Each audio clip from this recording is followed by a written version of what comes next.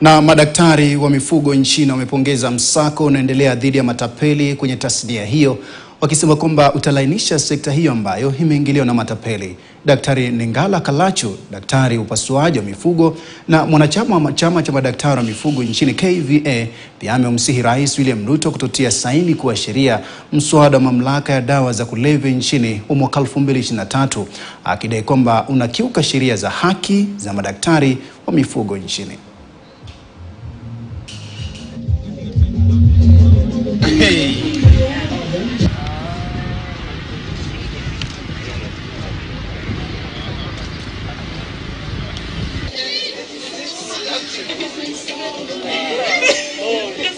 We really want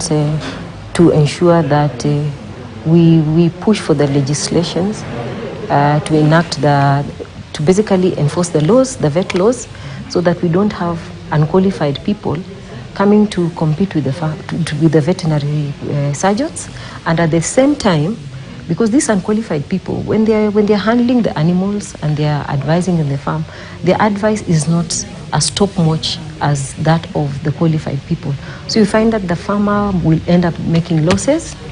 because they're not getting the right advice. The productivity at the farm is going to be low, and basically running the farm